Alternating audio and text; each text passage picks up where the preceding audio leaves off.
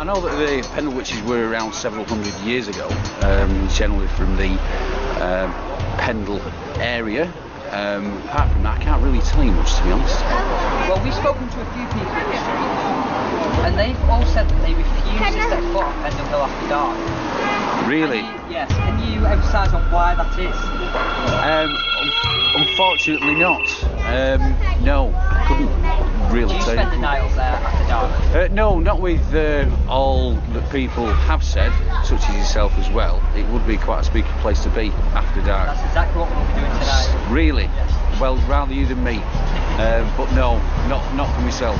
I am sceptical, but something like that I wouldn't do. Are you ready for the unknown? Can you handle paranormal encounters?